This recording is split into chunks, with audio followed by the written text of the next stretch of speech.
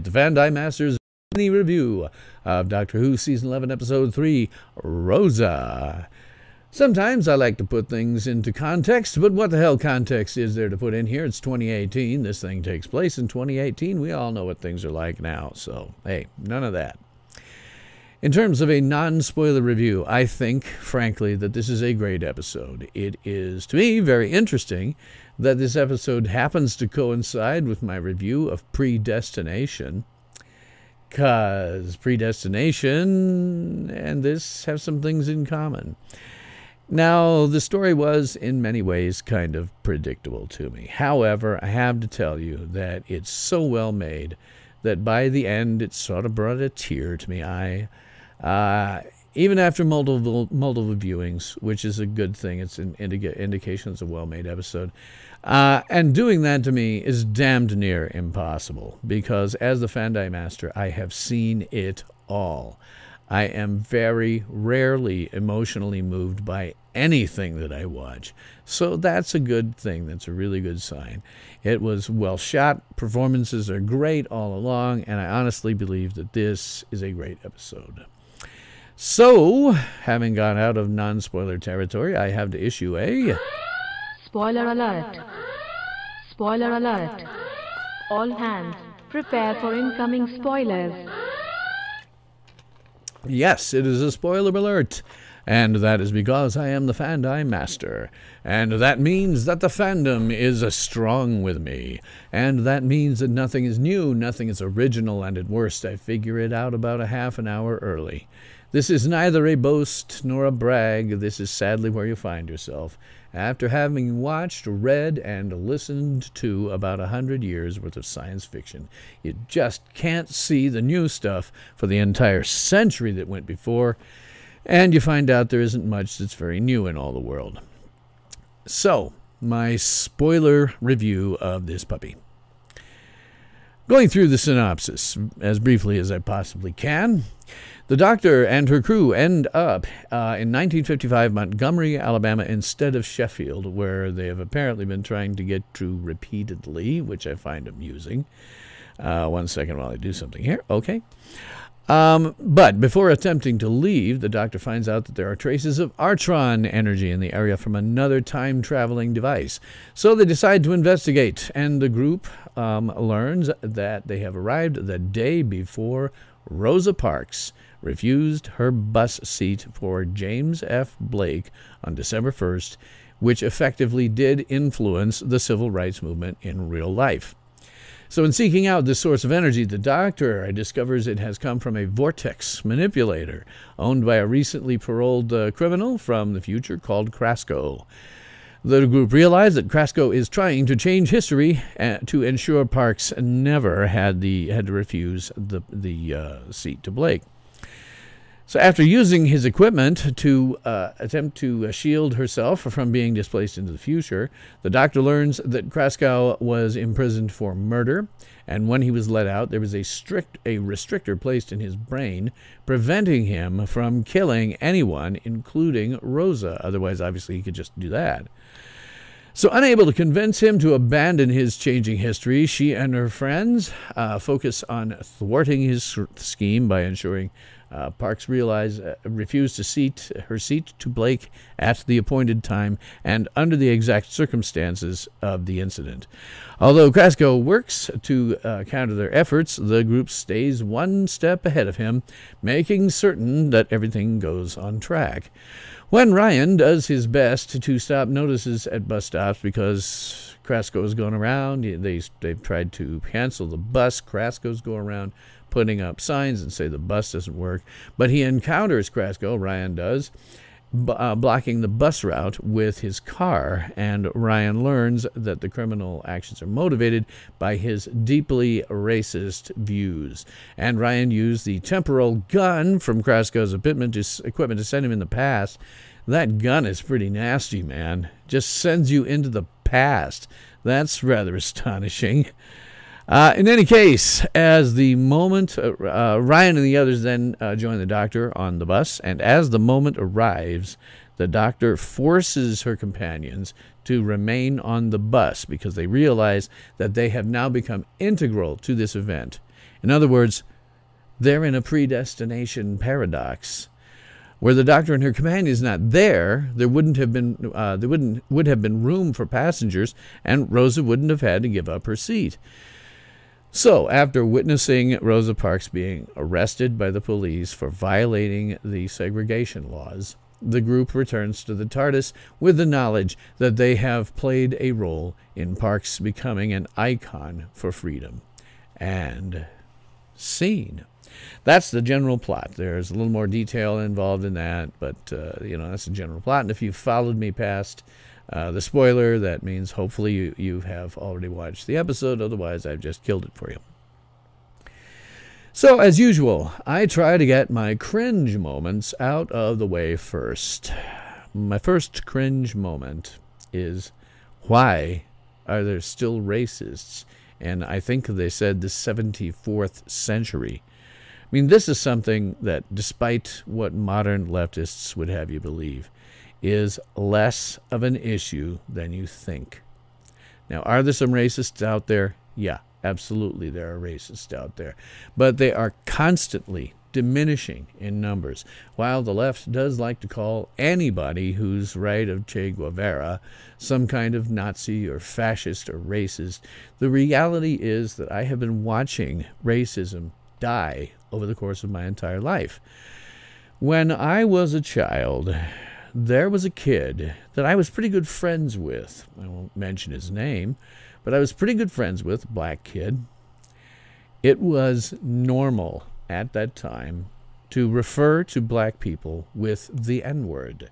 We called it to him to his face. We actually called it to him to his face. And, well, I'm sure it hurt his feelings, but it was pretty damn common. And now, well, the 1970s, we pretty much got that out of our lexicon. Now, I don't remember the last time that I heard a black person referred to by the N-word. I'm sure it must happen, and it may happen in other places in the country other than beautiful downtown, or midtown rather, Lincoln, Nebraska. But none of my friends have ever done it. I really don't remember it. I don't remember it ever happening. And, you do get some agitation groups like Black Lives Matter. And the problem with them is when you look very carefully at their poster children, you find that what they're saying about them isn't necessarily true. Things really are a hell of a lot better. Maybe there is pockets of racism where people say this stuff. I have never seen it. I have honestly never seen it.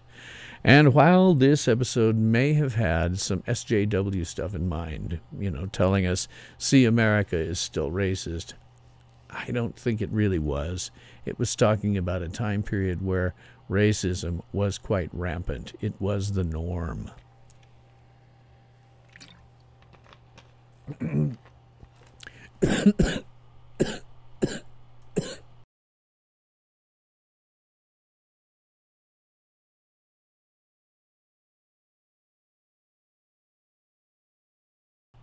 Good God, excuse me.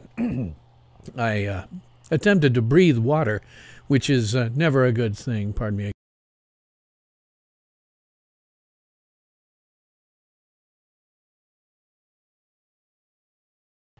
Okay, that'll frack up my voice for just a moment. But anyway, the cringe moment here is this character is from Krasko is from the 74th century. It's just hard for me to believe that by the 74th century you're going to have racism. I don't get that one. But there are great moments in this. There are a lot of great moments. As I say, this is one of those few times that it's so well made by the end, it actually brought something of a tear to my eye.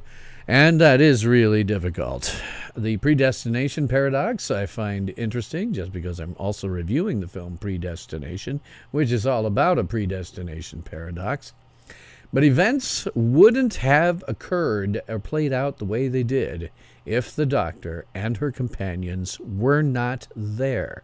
It seems that they were, in fact, part of a predestination paradox. They had to be there or things would not have worked out. I like that Krasko has a vortex manipulator. It is a nice callback to previous Doctor Who. I also like the Artron energy thing. You know, this is something they've used repeatedly in the 2005 series on. You know, the amusing thing about it is it was damn near a throwaway line by Peter Davison's Doctor in the episode 4 to Doomsday. So I find it interesting. It's one of those things where they glommed onto because it makes sense. It's a thing like dilithium crystals, right? We don't know what dilithium crystals really are. They don't actually exist. And Artron energy is the same. It doesn't actually exist, but it is something that the TARDIS uses. So that's kind of cool. The scene where Ryan meant Martin Luther King. That was really very cool. I did see it coming. Couldn't avoid seeing it coming. You just sort of knew it was going to happen. But Tosin Cole's performance really sells that, and I found that a really interesting and good moment. As I mentioned last week, the location shooting is always refreshing, and they did it again in South Africa here. I think they must have shot these episodes more or less back-to-back in South Africa. And as I said last week, I don't know that they'll do a South African shoot ever again, because in terms of modern current affairs, they're quite likely to have a genocide of white people down there right now. It's not precisely a great moment per se. I mentioned last week that one of the things I worry about whenever the Doctor goes to somewhere in the United States, that they'll screw up the accents. You know, you have British actors, or maybe in this case South African actors, with a totally different accent than Americans, but they did a very good version of it. They also did a very good version of a Southern accent, though I have no idea really whether they got it right for Alabama. See, there's regional variations. You know, the accent that's in Alabama, for example, is not the same accent that's over in Tennessee. And even American actors tend to get that wrong. And the fact that we had them here getting it right was very cool. I like that very much. They also got the cadence and idiomatic expressions right. British actors generally screw up the cadence of American speech. It's hard to describe, but I notice when it's done very wrong. Similarly, the idiomatic expressions. For example, in Great Britain, they might use the term sorted out, where in the United States, we might say straightened out. They also, in the UK, you tend to use worked out, where in the United States, we might say fixed. So the fact that they got those idiomatic expressions right is something for me. They don't always do it in Doctor Who. I've seen them do it badly. But here, it's very good. For example, in the first episode of Torchwood, Captain Jack pronounces a word estrogen. Well, that's a British pronunciation, but an American would say it estrogen. Minor things. Stuff like that tends to come up when they're shooting episodes that occur outside, in the United States, or have people with a U.S. accent of some kind. Now, in terms of the writing on this, it's attributed to Marjorie Blackman and Chris Chibnall. I don't know how much is of one thing or another, but I can tell you a bit about Marjorie Blackman. Ordinarily, when I do a mini review like this, I don't necessarily go through IMDb's or that sort of thing, but I looked up Marjorie Blackman and was rather impressed. Her IMDb is 1966 to present, with a rather large gap between 2007 and 2018 with this episode. She has 9 TV writing credits and 1 series in pre-production, and looks like largely she's done children's shows. However, she is one prolific author. She has written 67 books, including one called The Ripple Effect, which was a Sylvester McCoy-era Doctor Who novel. She's written 5 different book series, which is where a lot of those 64 novels come into. She's written 4 different TV series, including all the episodes of Pig Heart. And she's done 2 stage plays and 1 radio script. She has won the BAFTA Children's Award for Pig Heart Boy. Clearly a very prolific and a talented author. And then Chris Chibnall is also credited on this, and I really haven't the slightest idea who did what. It was, in my opinion, really great writing, just great. Again, I don't have any idea how much to attribute to one writer versus the other, but frankly, as a black woman, I would have to suspect that this was a labor of love for her, and I think it shows. And like I say, she got the idiomatic expressions and the cadence of the actors down right. So, part of the mini review, the Doctor, again played, as always this season, by Jodie Whittaker. She is great, as she has been so far. She continues to basically be the Doctor. I have no problem at all, believing her as the Doctor. Not a problem whatsoever at all. So she did well here. There is, again, nothing that particularly stretches her as an actress, but still sort of this wisecracking, fast-moving Doctor, which is so different from what we had for 3 years with Capaldi, I think is really good. And if anything cements her as the Doctor, it cements her right here. Then there is Graham, as always, played by Bradley Walsh. I continue to still like him. He is, so far, my favorite character in this series of episodes. I find it always amusing that when he wants to find out information, the first place he goes is to the bus drivers. And the amazing thing is it works. It works every single time. When he goes to the bus drivers, he gets answers. So I like that. I continue to like this character, probably because he's closer to my age. It's somebody that I personally can identify with and say, oh, gosh, I guess the Doctor could get somebody who is my age running around with her. So I like that.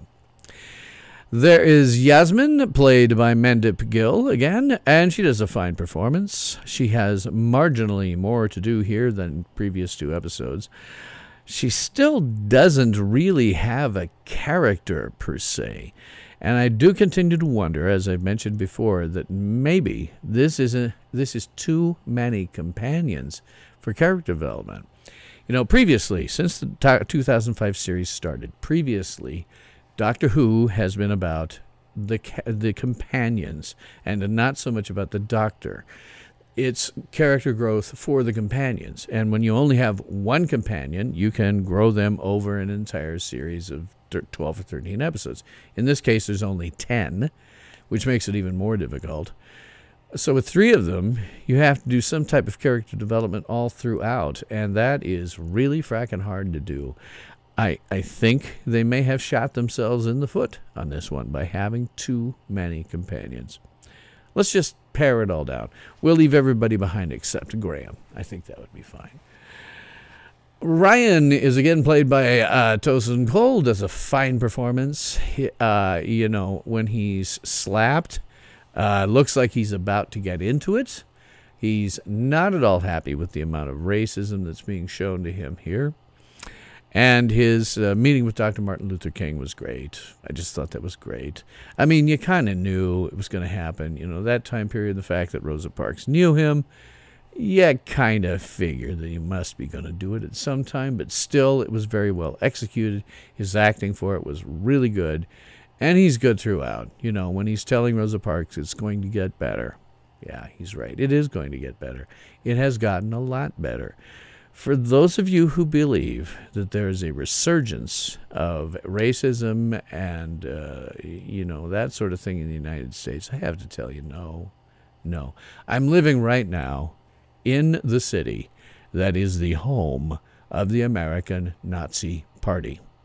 Now, let me explain to you how that works. It's not like they have an office somewhere. There is a guy who has a broken-down piece of crap house that's near where I went to high school.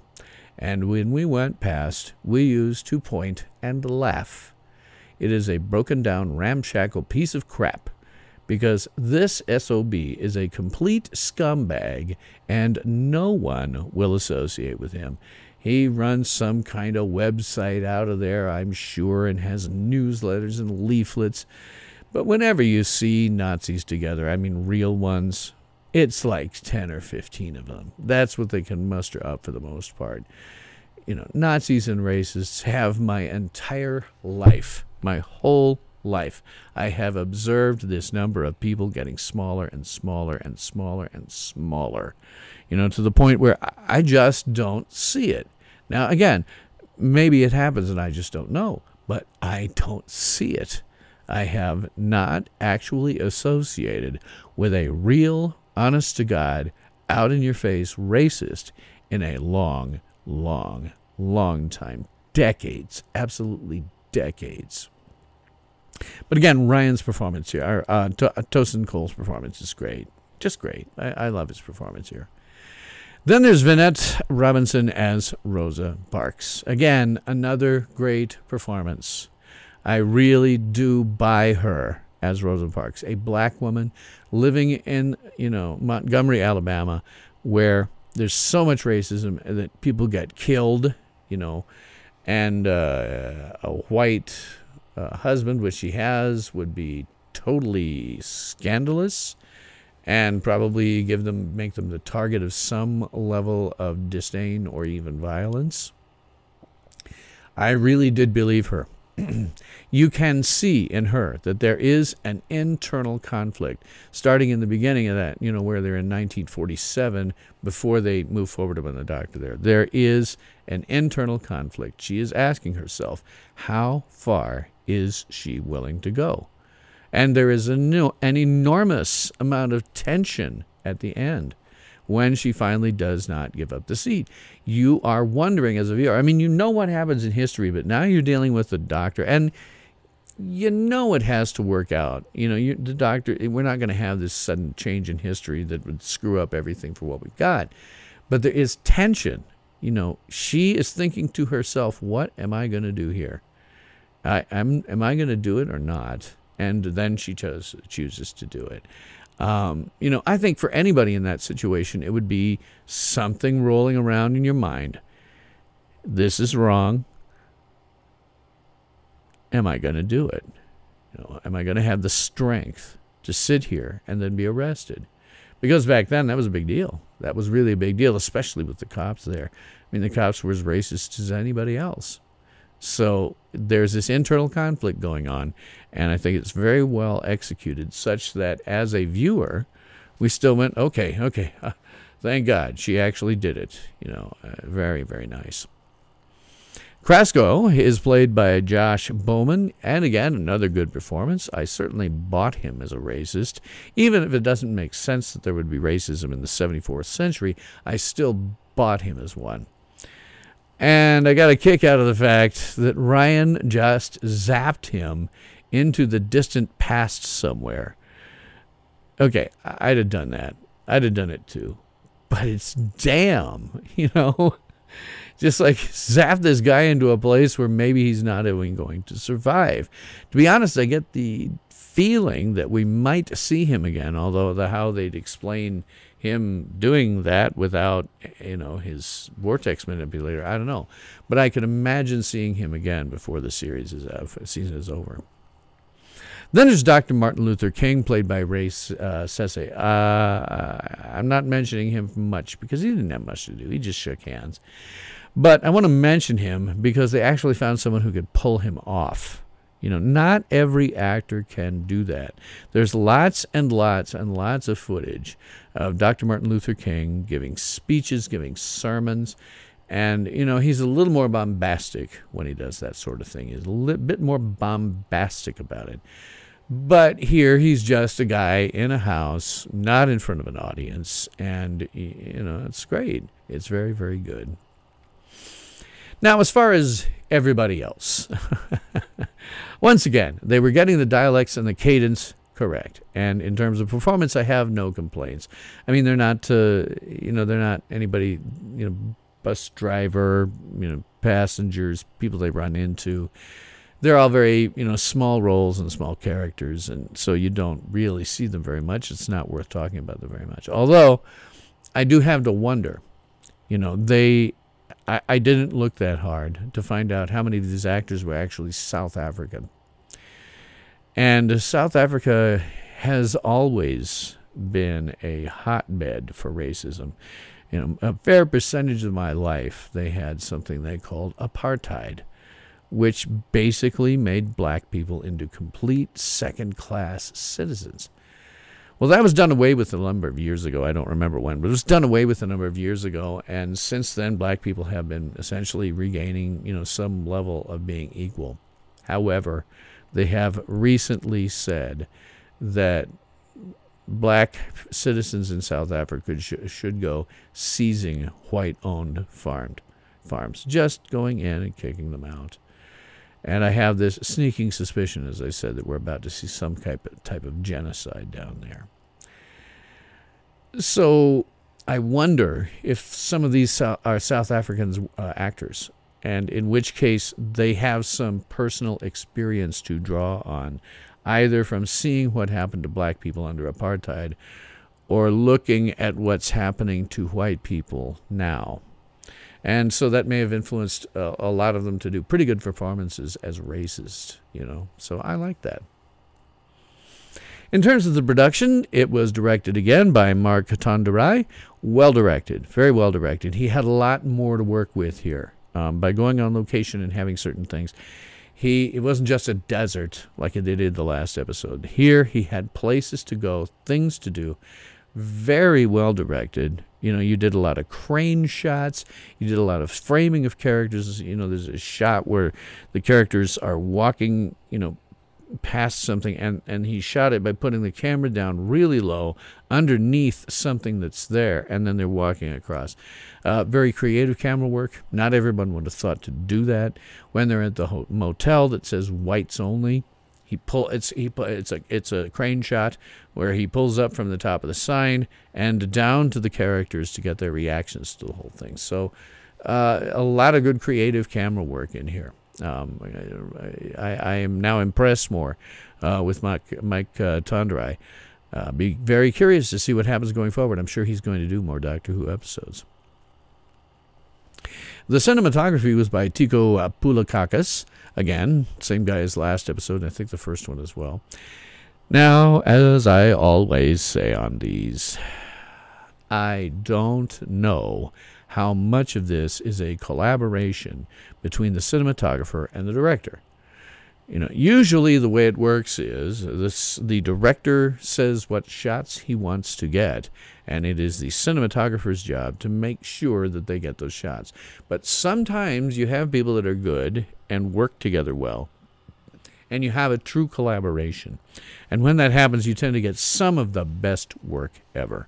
When they're saying, hey, I think I'd like this shot, and the cinematographer says, we can get that shot, but what if we did it just slightly differently, a little more dramatically or something, for more emotional impact? And the director goes, oh, yeah, great idea, let's do it that way.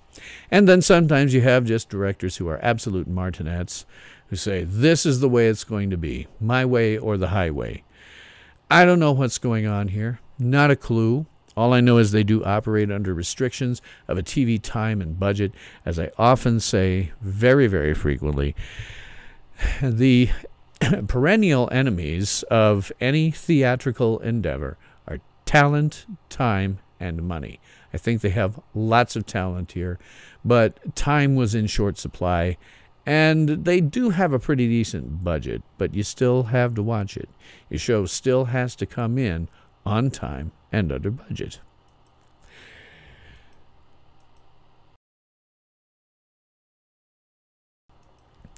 Now, the visual effects are by Martin Western. There were not a ton of visual effects in this that I know about. God knows, they could have had green screens everywhere. I have no idea.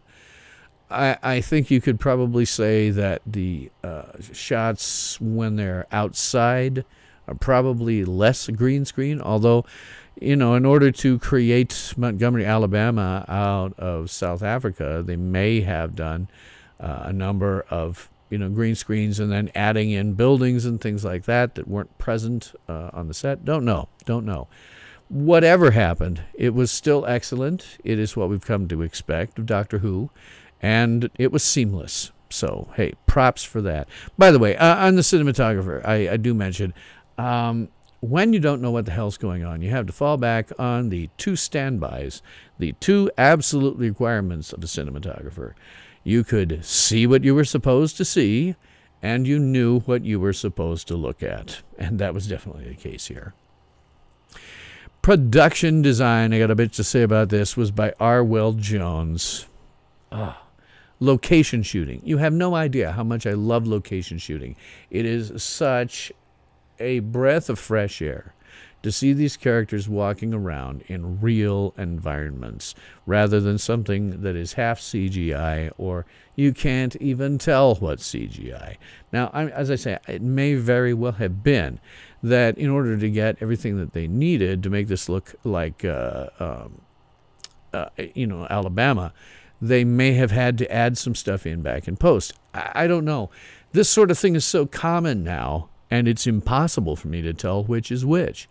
But either way, location shooting I loved. The locations were, in fact, in my opinion, just perfect. In prior episodes, when they have not shot in the United States, it tends to feel wrong. It tends to feel like they have been shooting somewhere in Britain, trying to make it look like the U.S. So in this case, the South African setting allowed them to find locations that were close to the South, to the American South. Hey, Larry, thanks for coming in.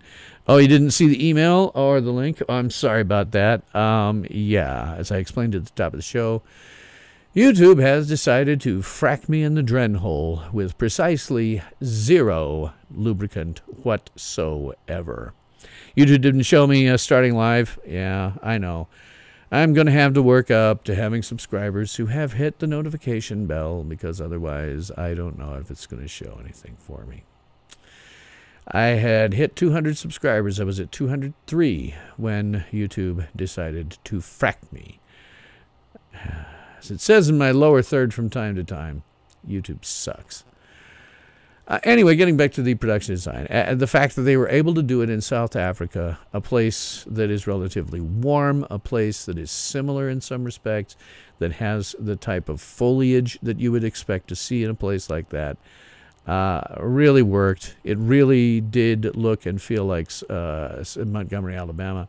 I have been to some places in that region of the South, never to Montgomery, but some places, and this looked it. So I suspect the residents of Montgomery, Alabama would probably disagree. You know, they'll say, oh, that stuff couldn't come from Alabama to Montgomery. But hey, you know, to the untrained eye, somebody who's never been there, looked fine, looked good. Larry says, you have all the notifications on. Well, I don't know what to tell you. YouTube's terrible. I would reiterate for you or anybody else that pops in, I have decided that instead of doing these mini reviews at the beginning of the episode, Sunday nights at the same time period, 9, 8, 7, and 6, I will be doing mini reviews of Doctor Who that are going to run about a half an hour. So, you know, I'm going to do 2 shows now. And I may do that with the other ones. I don't want to interfere with these long reviews that I do for movies like Predestination. I'll just do the mini reviews, hopefully, the day that the episode comes out. Doctor Who I could do within an hour or 2 after the show having aired. But I'm going to be nice, and I'll wait until it's aired on BBC America for some people. Yes, Larry says, some still think we are in the racist 1960s. I was talking about that earlier, too. Real quick, just one last thing on the production design. I'll get back to that. The sets did capture, I think, perfectly the racism that you saw then. Black people living in utterly impoverished conditions, and the sets looked, period. You know, I didn't live in the 1950s. I lived through some of the 1960s and 1970s, etc. But I do know, you know, how black people who were not affluent, and there were some. You know, there was a kid that I mentioned I was friends with in grade school. His father was an attorney, so they were living in pretty good conditions. But you know, I have seen some of the places that they used to live, and it was horrible. And to be honest, there are still some places like that. I once had to drive from Little Rock, Arkansas, up to Shreveport, Louisiana. And I drove past out and out tin shanties, stuff that I have not seen other than on the reservation at the Pine Ridge Reservation, Indian Reservation in South Dakota. There is still some of that poverty going on. But in general, as Larry is intimating here, it has gotten much, much, much better. That kid that I mentioned earlier that I knew as, he was a friend of mine. He was a friend, an out-and-out friend. And yet at the time, in the early 1970s, it was still socially acceptable to refer to him by the N-word. Even I, a friend of his, would occasionally do that. That was normal back then, just normal. And we got rid of that in the 1970s, and things got a lot better. At the time in the early 1970s, it was in fact true that people would be denied jobs based on either their gender or their race. That really is no longer the case now.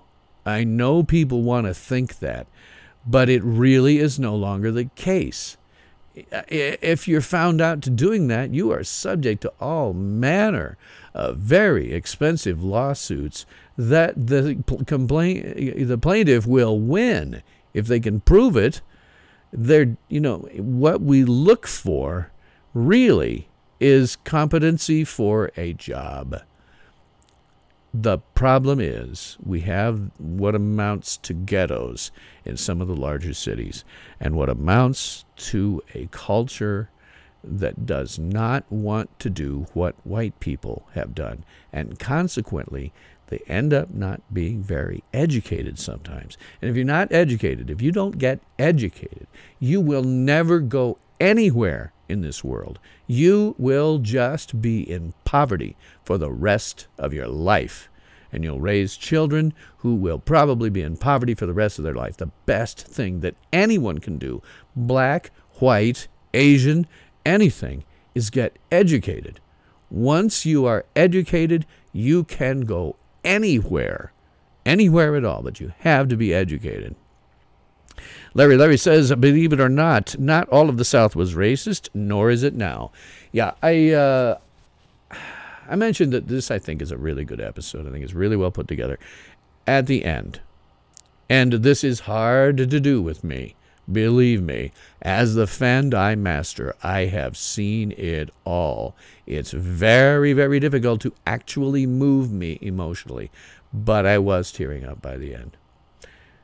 I think it's a really great episode from that. Now, some people probably think this could be some SJW thing, where they're doing this because people think that there are more racists now in the United States than there have been. And no, that's not true. That really is not true. I cannot remember the last time that I spoke to an actual out-and-out racist. I can't remember it. I just can't. It's been decades. Things have been getting much, much, much better. Not to say that there aren't some racists out there, but I haven't seen one in decades.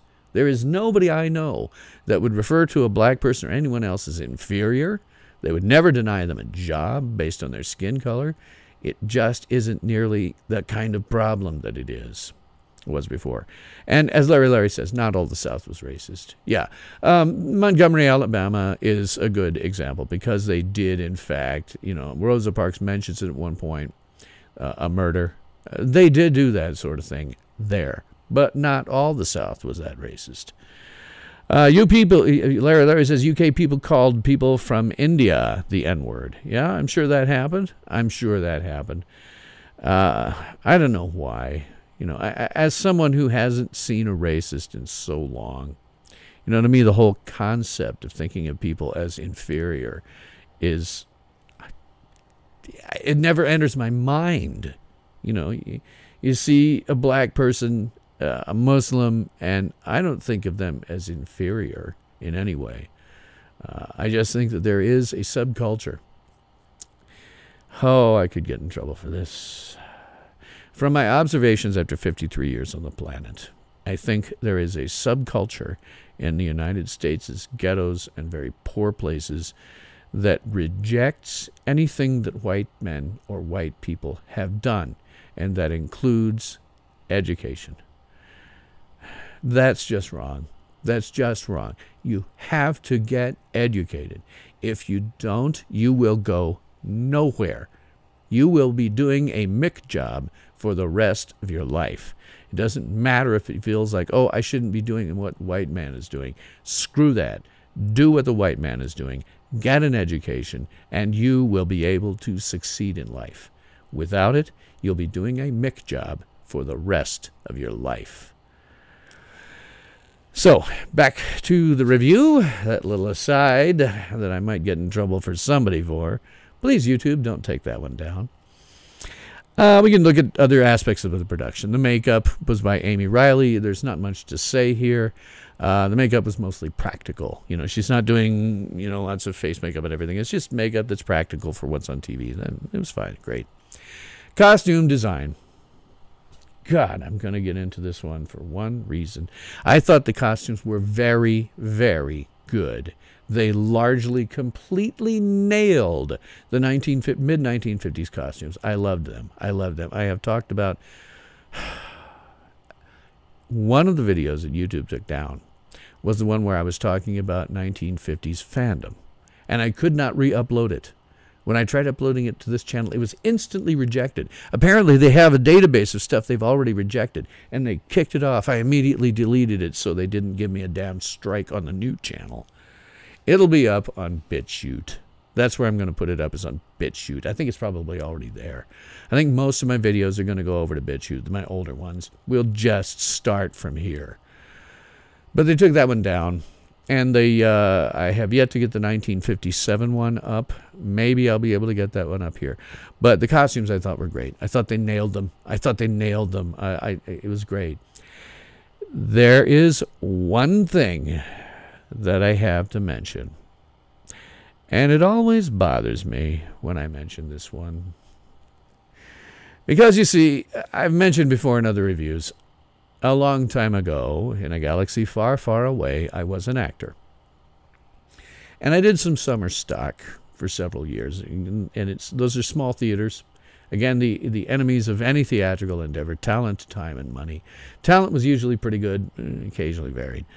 Time and the money, however, in incredibly short supply. So what that meant was, if you're an actor and you're not doing something on the stage or rehearsing a scene, you are farmed out to somebody on the backstage crew so that you would be doing work in between all of that. In fact, sometimes it would be a deal where you would be rehearsing a scene. It would be done. You'd go over and do whatever it is that you needed to do for the backstage part to get things running. And then somebody would come running and say, hey, you got another scene you have to rehearse in about 3 minutes. And then you'd come back. Happened all the time. Now, in my case, for reasons that were just pure happenstance, I got assigned to a costumer. Now, what that meant was, basically, they would point me to what they wanted me to sew and tell me to sew it. I am no seamster. I never have been. The fact that I was doing costuming for stage, where you don't have to have the same level of detail, that's why they had me. And the second time it happened, second year that it happened, I had already had some experience with it. So they said, good, you can go help the costumer. So that's how I ended up getting into costuming to some extent. I'm no costumer. What I did get was a real appreciation for when costumers are doing it right. Two summers, I was working with a costumer who really was a stickler about it. And so here I go, off again, on the damn thing that I have brought up previously. Turned out to be a frickin' absolute arc when I did all of the Star Trek Continues episodes. I don't want to sound like a creep, but they didn't get the bullet bras. I'm sorry. I used to do this costuming. And in one particular case, we did a 1960s period piece that required the use of period bras. And because the costumer was absolutely a stickler for this kind of detail, we bought about 2 dozen Triumph Doreen bras because they made the shape of the breasts look correct for that era. And then we fitted the dresses and the blouses for them because they are fitted differently because of the shape of that bra. And so when I see it done wrong, which it was here, I can't get it out of my head. It's something that sticks out on me. I don't want to sound like somebody who's always watching women's breasts, but in period pieces, I notice it because of that summer when we bought all of these bras. As I say, purely happenstance that this even ever happened to me, but I cannot get it out of my mind when I find it. Larry says, my mom tried to teach me to sew, at least to repair buttons, etc. Didn't stick, but thanks for trying, Mom. I can sew buttons. But if you want me to do any kind of costuming, I am screwed. You know, you're not going to find me doing any costumes for cosplay. I'll buy that stuff. I had, very luckily, my chair's sunken down again, sorry. Very, very luckily, my ex-mother-in-law, now deceased sadly, was an excellent seamstress. She made me 2 Star Trek uniforms, one from the original series and one from Next Gen. Can't fit into them anymore. But she was a great seamstress. Buttons are about it. Yeah. Captain Jesse, hi, thanks for finding me. Yeah, well, I wanted my regulars to get here. I sent out emails where I sent out emails where I could. Contacted you because I saw you were doing some. I went to your channel, frankly. I went to your channel and stalked you. I looked at some of the videos you had favorited and looked to see if you had any comments so I could find you. But I did want my regulars to find their way over here. I love you guys having here, and if you can find your way here, that's great.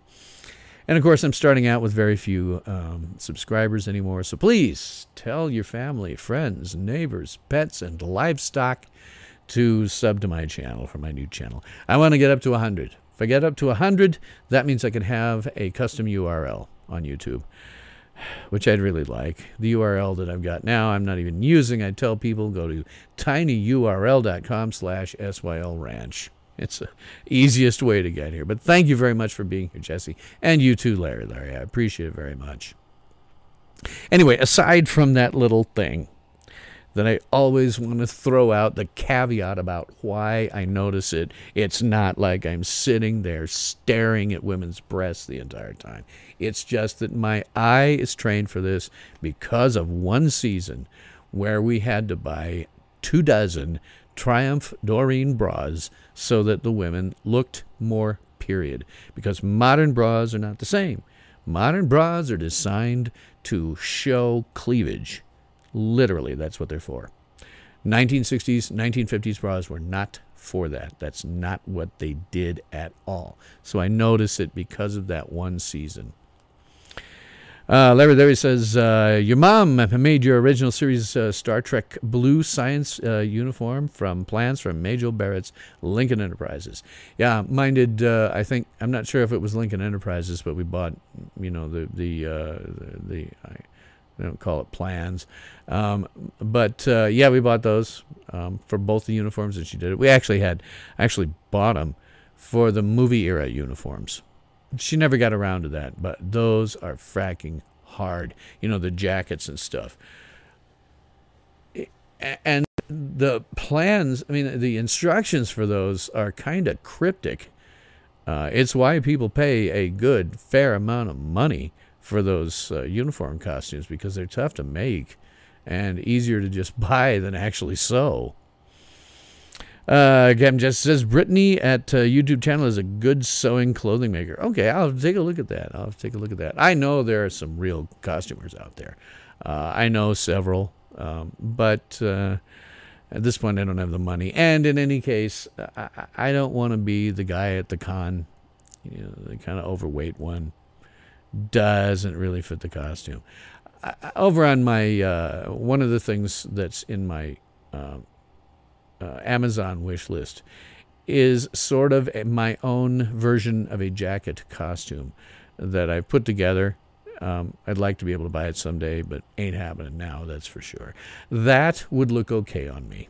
I've looked at it very carefully. That would look okay. It is not like any other costume you've seen in any series, but it would be an original series take on a jacket type uniform.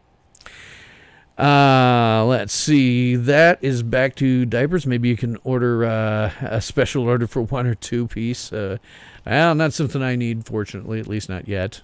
Give me some time. Larry says the hidden zipper from neck down to armpit was tough to do. Yes, that is a tough one. As I say, my ex-mother-in-law was a very good seamstress and was very kind enough to do that for me for Christmas gifts and stuff. But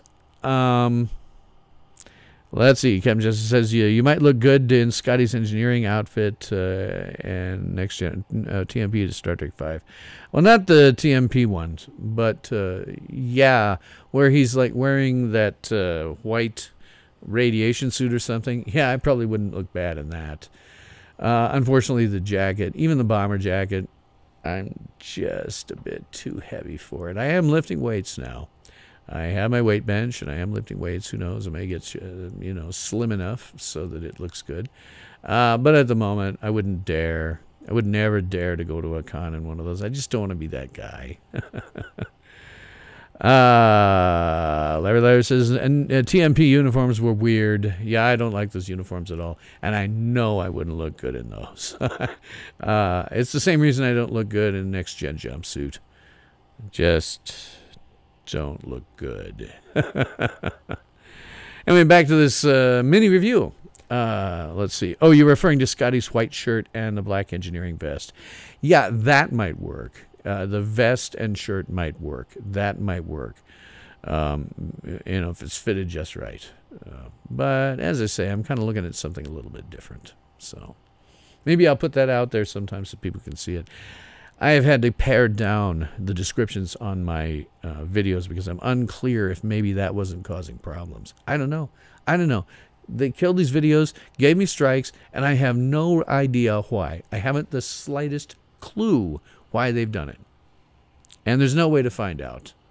They kill you on it, and there is absolutely no way to discover why. And I'd like to know so that I can't do it again. So I have pared down my descriptions considerably. Larry says Scotty's appearance in Next Gen was a nice casual uniform. Yeah, and he kept it open, and it was fitted pretty well, so I like that. Back to our costumes, however. One thing that did strike me this episode because of my knowledge of the time period. It's ordinarily something we overlook. The doctor and her companions show up someplace, where their clothes are totally anachronistic. Just totally anachronistic. And here it's anachronistic, but it's in such a way that people would stare. The doctor's costume, for example, totally anachronistic. People would completely stare. You were expected to have, as a man, suit and a tie, and as a woman, a dress or a blouse and a skirt, and not wearing them the way they were would have gotten them some weird looks at least, and maybe some ostracization. I don't know. Again, it's something we always just overlook. The doctor always shows up in places where the clothing is totally anachronistic. But it hit me this time, and for no good reason, but it did. Captain Jess says of the election day for towns and cities in Ontario, Canada, but still not results for Smith Falls. I was unaware that you were having an election. I can barely keep track of our own. I don't follow the Canadian ones so much. I have to worry about ours. So, music here. Music here, again, by Segun Akinola. Well, I continue to like this music. He did some great use of period music in places, and particularly the end titles. Letting a period piece play through the end titles I thought was really good. There were a couple of bombastic moments here. Not as bombastic as Murray Gold had been, but, who would be? Nobody was going to be Murray Gold again. You have to put your own stamp on it, and I think the stamp that they're putting on it is very, very good, in a very good way. Captain Justice, who was the music classic, or who was the music classic or modern Doctor Who? I think Segun Akinola, I have to keep looking at the name, does a good job of somewhere being in the middle. The opening titles, right? That theme harkens back to Classic Who. The music here, I would say, is more modern, but it's not the music that we're used to with Murray Gold, who had done the series all the way up until this season. Murray Gold's music is very bombastic, lots of big themes that typically fit the action, but sometimes were a little much. What Segun Akinola is doing here is different music, but it fits, it works, everything's fine. And again, the use of not classic, but period pieces from, the 1950s in order to underscore some things I thought was really, really good. I'm continuing to like his music. Captain Jesse Larry says, Tom Baker's outfits didn't seem to look weird wherever he went, other than that huge scarf. Yeah, that's the thing, too, about male doctors. You can put a coat, a bow tie, on somebody, an overcoat, and it'll fit in a lot of time periods. It's going to look pretty out of place when you go to, ancient Rome. But it's something we always overlook. I don't know why it struck me here. I really don't. It's something we always overlook, but I don't know why. Captain just says, Bill, do you look a bit like Tom Baker, Doctor Who? Well, thank you. Thank you very much. I consider that a compliment. Tom Baker is my doctor. We did, however, when he was first showing, we used to do a joke. Friends of mine and I who were science fiction fans or Whovians, we did a joke. Because we didn't really get some of the subtleties of Tom Baker's performance, we'd say, here is Tom Baker happy. Here's Tom Baker sad. Here's Tom Baker excited. Here's Tom Baker when he's really ticked off. Because, that's kind of his performance. But despite that, he is my doctor, and thank you for saying that I look like him. So, at the end of a mini review that's already taken an hour 4, which may be a good thing considering what's going to happen with the Predestination review, we have to ask ourselves, is it any good? I would say, oh, hell yes. It is the best for Season 11 so far. Now, it's not Day of the Doctor best, but no one is ever going to top that. You have to put that back in your mind as this was the pinnacle, but it is still the best episode so far of this season. It is, I think, a really fine episode if it can bring a tear to this old Fandi master's eye. Then it is doing the job right.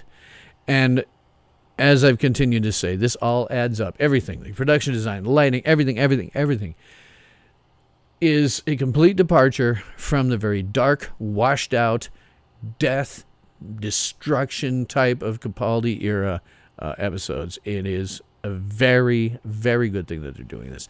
And I would definitely recommend this episode.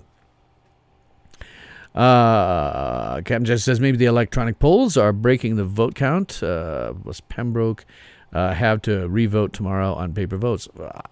No idea. I don't follow Canadian politics much, just enough to know generally who the prime minister is. When you get into more local politics, not a clue. Not even sure how that works from your perspective. So sorry about that. I am a typical American. I know very little about other countries' politics.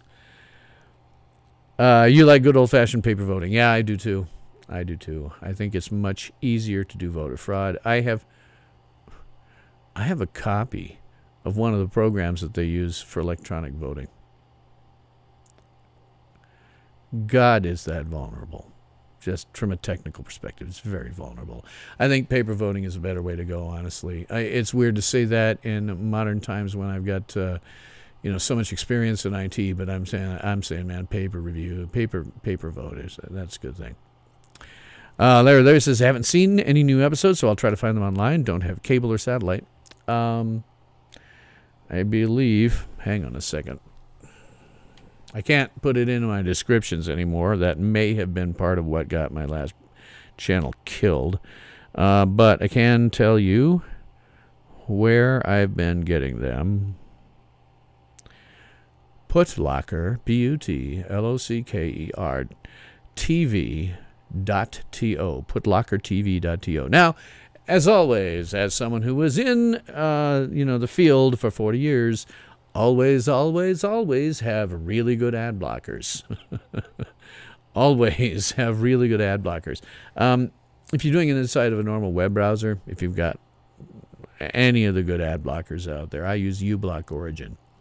If you go to that site, it'll pretty much kill everything. If you're using a handheld device, that's harder to get the ad blockers to work right. Be prepared for the pop-ups that you have to shut down before they start whining at you about, we have scanned your Android device, and they'll even get the type right. They'll say your Kyocera whatever has 59 viruses that are going to destroy everything, including your SIM card. Well, that's all nonsense. But if you're ready, if you're sitting there with that thing in your hand and you've gone to that site and you got things, tap, second window opened up, close it, second window opened up, close it instantly if you're waiting to do that. In a web browser using uBlock Origin, no problem that I've ever found. No Netflix. Yeah, I won't pay for Netflix. It's kind of like, when you're doing broadcast, right, and they're relying solely on advertising revenue, I don't have to watch what I don't want to watch. When you're doing Netflix, you're signing up and you get 4 million things. But I'm the kind of guy that maybe only wants to watch 1 or 2 of them. Let me put it into the chat. Hang on a second.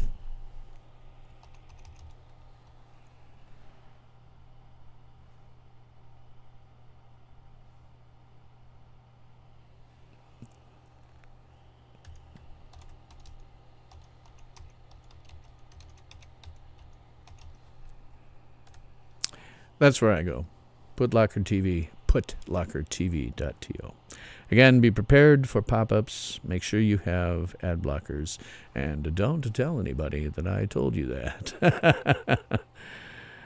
Yeah, So, that concludes that review. I think it is a great episode.